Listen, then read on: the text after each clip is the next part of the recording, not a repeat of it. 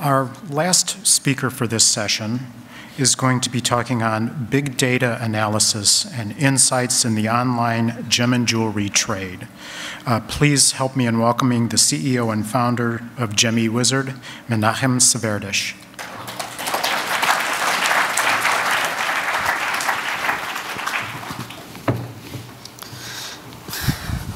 Thank you. My name is Menahem Sevdermish. Today we are going to explore together big data analysis and insight into the online gems and jewelry trade. This was developed by the GemiWizard company. Let's start by what is in fact big data. Big data is collecting, organizing, and analyzing large data to reveal hidden patterns and extract useful, sometimes very useful information. What are the challenges in our world? The gem and jewelry world lack common language. There is no one language to describe color and also other attributes of the stone. And there is an online poor, what you see is what you get experience, which causes improper disclosure, misrepresentation, etc. This harms consumer trust, causes disputes, and there can be legal actions, etc. What is the concept of GemiWizard? The system was created at first as an academic tool for establishing standard methods for communicating color between remote traders or people to complement the existing non-digital methods made of paper, of plastics, and the GIA gem set. After years of research and development, we have come up with a patented system by which we take an image. This image is turned into 3D image, an image that we collected. We had 500,000 of them. And each one of these round image is turned into 2D images of all the most common shapes. We placed those rulers of colors, 500,000 rulers, around the spectrum and measured each one of them to fit a certain place. Together with the GIA team in 2004, took us more than a year, we fine-tuned the system to be as close as possible to what the GIA perception was of their color space. Very quickly, we realized that in order to be viable for the future, because things change very quickly, we must record each and every color, and just record it by image, it's not good enough. So we created what we call the sampler. The sampler takes the image of GemiWizard, analyzes its color in 2,000 to 10,000 points, and create what we call DNA. This DNA is what you see in front of you here, represents what is this image made of. Very quickly, we found that we can take this system to analyze images and take images that are not part of GemiWizard, but analyze them and find the closest color within GemiWizard to match this color. We find that we can do it on a vast scale when we go into websites. We take the images, scan them, find the closest color, and also managed to collect, using our color and contextual analysis capabilities, managed to collect other information that is around this image. For example, this is a 5-carat ruby, Burma, such and such, heated, whatever. The system knows to absorb this very important information. And we realized that we are gathering vast amount of information that we can create from it a price list or a pricing system. That means we found that for this color, for that weight, in this clarity, the average price is $1,000. Now, how we create it? It's not so simple, because it depends who's reporting. If a Fifth Avenue store has a certain stone for $1,500 per carat for a certain quality, a small shop in a small town can sell the same stone for $1,200. And in Thailand, the same stone is $800. So this is what we call the 0 point. It always matters who's reporting. And our analysis gathers this information and creates a certain price which represents these phenomenon of different prices for exactly the same stone. We call what we have now big gem data analysis, and it provides the capability to organize information and get data from it. First thing that we do is standardization. You must compare apple to apple. This is a big thing. We classify each gem and use unified taxonomy in 6 languages today to organize the information that we are collecting. The other thing is to find from that information we collected color and contextual analysis of the information and find what we call peculiarities. That means if you say such a thing about an emerald, that sounds logical. If you say something else, you call it suddenly flux natural emerald, something is wrong there. So our system knows to locate these peculiarities, like price peculiarities too. What the system algorithm does, it scrolls the HTML of each gem that we meet, and we extract the relevant information, and we add this relevant information to the big data for further analysis. Now, you must understand, every information that we extract is immediately compared to all the millions of stones we had seen before. Let me give you an example of what we actually do. Contextual and color analysis. That means we not only analyze the color of the image, we also analyze what is written around it. Look at this big gem data, huge pile of information. Our system, first of all, arranges it and pick up the information on one stone with all the attributes of that particular stone. And then we take that and turn it to important information about the color, and by comparing it to all the rest of the information that we have on the data, huge data that we have, we create a price.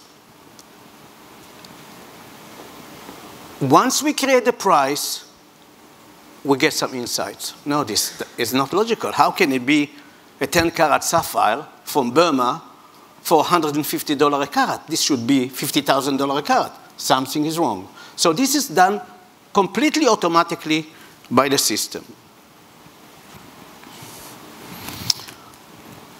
Well, just to give you an example about the speed, we did a project, 500,000 items. it would have taken for a gemologist at least 2 minutes to look at the stone and say, well, this is logical, well, this is not logical. 2 minutes each, 900,000 minutes, that is 5 years' work. Our system does it within 4 hours. And this is with 10 servers, and now we're having 20 servers. So today, it will take 2 hours to do 500,000 analysis of the images and all the rest of the information. In the last 2 years, we were lucky enough to be asked by a major leading retail marketplace. We gathered the huge data of 20 million items of value of about $16 billion value. First thing that we do, automatically of course, is create unified taxonomy and terminology in all the languages. Secondly, we identify the OK items and the suspected activities and listings, and then we retrieve insights and identify opportunities within the information. What is an oddity? An oddity is an information that will sound and look to a person who is an expert very odd, wrong, misleading, or unlikely to exist.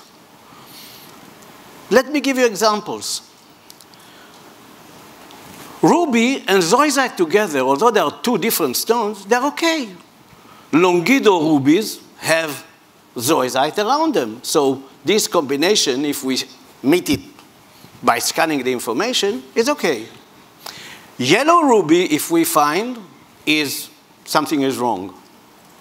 Enhancing, they write in the information, oh, it's only heated. And then we find within the HTML, LGF. LGF is lead glass field, which is not just heating. It's a dramatically different process. Price oddity, as I told you. A 10-carat fine quality sapphire for 99 cents per carat. Something is very wrong. And another very important thing that we do is machine learning. That means our automatic system retrieves the information and suddenly finds an odd word, etc., etc. This word is moved into our gemological team of gemologists, and we check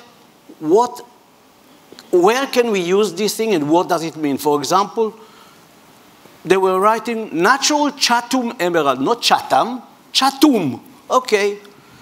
And we realized this is some fraudulent way of describing a synthetic emerald as a natural one. Let me give you some examples. These beautiful lab-created diamonds that we are talking so much today, 1 carat, $400, lab-created. GemiWizard system automatically identifies oddity. 1 carat, $400, this should be a couple of $1,000. Okay. It's lab-created moissanite. Not only that, it's saying that it's synthetic diamond moissanite. Nice? Okay. A combination that immediately jumps to our system and say, this is a way to fraud, and the FBI was involved, by the way, in this particular stone, nothing to do with us, about the fraudulent activity of that 2 stones. Another very interesting item that we found was this emerald, which was proclaimed to be completely natural emerald, green, etc. Our system automatically found that it is flax Colombian emerald. Very interesting. Flax. They are probably producing it in the mines, flax. And another very nice thing, it is only treated. How? Heat and pressure. Wow. If we would have done heat and pressure, we would have ended up with powdered emerald, maybe natural, but still powdered. Heat and pressure emerald, okay. We are talking a lot about heat and pressure for diamonds, so that's it. Let's forgive him. Clear intention to mislead. And this is all automatically caught by our system. And the nicest of them all, 1 carat, fancy, vivid blue diamond. Wow, for $1,000 a carat. No mention of synthetic. So the system didn't find anything synthetic. And the seller commits that everything that he says is accurate information. There is only one problem. He's asking $1,000, and that thing is worth at least $180,000. Something is very wrong. Highly suspicious as undisclosed item. So you see, the system knows to compare. Well, we know that the system, yeah, that a fancy, vivid diamond should be such and such. How can it be? And that immediately pops up as an oddity. We can get from the information a lot of unprecedented data and insights that really can help. For example, you know that in April, such and such colors were selling better than those other colors. Geographical location of certain colors sell better in other places than in China, for example. For example, trade insights. We always thought that the bluer the tanzanite, the better it sells. While we analyzed millions of items, we realized that the hottest selling item in tanzanite is in fact bluish violet and not violetish blue. Why? People in their perception have that tanzanite is bluish violet. Another thing is that when we analyze the whole data of that huge marketplace, we found that in fact the biggest volume, about a third, was green, emerald, and other things. But when we compared it to the actual sales, we found that on sale-wise, it was only about 15%. And in fact, in sales, blue were doing much better, although their position within the inventory was a lot smaller. So this is a very important insight.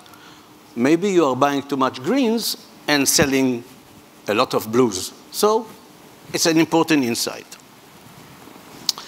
Another thing is pigeon blood. Now, we didn't go to Europe and to the Far East and slaughtered pigeons to see the color. No, we didn't. What we did is we checked the perception of the dealers. What do you mean by saying pigeon blood? We found that in the Far East, these Gemmy Wizard colors that you see in front of you are considered pigeon blood. And to our amazement, in Europe, we found that the Europeans accept also an additional 2 lighter colors as pigeon blood, while in the Far East, it's not accepted. Do not go and slaughter pigeons in Europe and compare them to pigeons in China. Yes, this is not the intention of what I'm saying now. And then geographical trends. We found, first of all, globally, that there is some kind of acceptance now of pastelish colors that were practically not accepted 10 years ago. Somehow, there is an acceptance to pastel colors also within designs and within jewelry. That was a global thing that we found. We checked the States, high demand for special colors and special gems. We checked China, a lot of demand for unheated stones and their prices that were, let's say 10 years ago, were only about 50% more expensive than heated stone. Today, they are 3 times more expensive. That means a 5-carat ruby that was, let's say, $20,000 unheated and 30,000, sorry, 20,000 heated and 30,000 unheated. Today, it's 20,000 heated and 60,000 unheated. Very great important. And we see also different demand for different colors. Same thing in Europe, demand for sapphire, rubies, a lot of spinels of special colors, and again here, pastel colors. And trade insights. You remember this lovely lady? She's still around. She got a beautiful sapphire ring from Williams that belonged to his mother, Diana. And we analyzed, using the GemiWizard system, the color of this stone. Can you believe that we have found that in the month and couple of years after, there was a surge in demand for that particular color, and we saw it in the sales of the marketplace. So a thing like that can cause increase in demand, and this is very, very important insight. Another thing that we found, which quite surprised us, is that millennials seem to prefer slightly lighter color stone. We know the age because we were reported by the trading platform about the age and the gender. And when we started asking around why, we found that for the millennials, too saturated gems look unreal, and they prefer a touch lighter.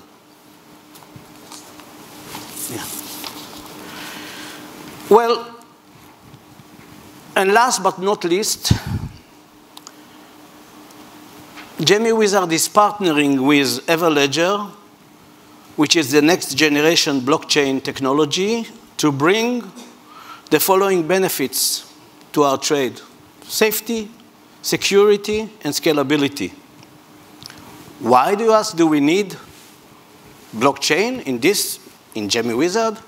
Well, if in 20 years from now, somebody will come and say, how did you, in October 2018, decided that this 2-carat ruby is $1,800 a carat? We will have the information ready for you where we got it. Thank you.